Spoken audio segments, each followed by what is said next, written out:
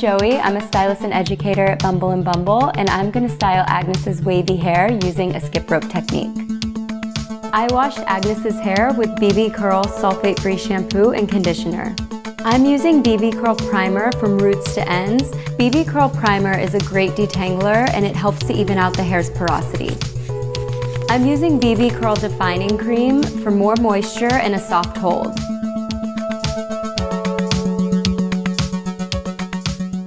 Using a wide tooth comb will help distribute the products evenly and keep the curl pattern intact.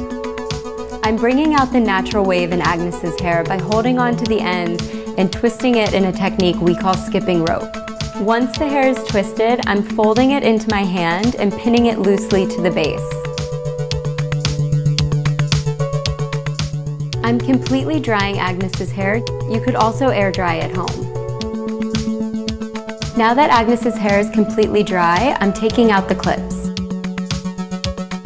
Using my fingers, I'm shaking out the set and breaking up any partings left in the hair. For extra hold and separation, I'm using spray to mode to finish. I enhanced Agnes's natural waves using the skip rope technique.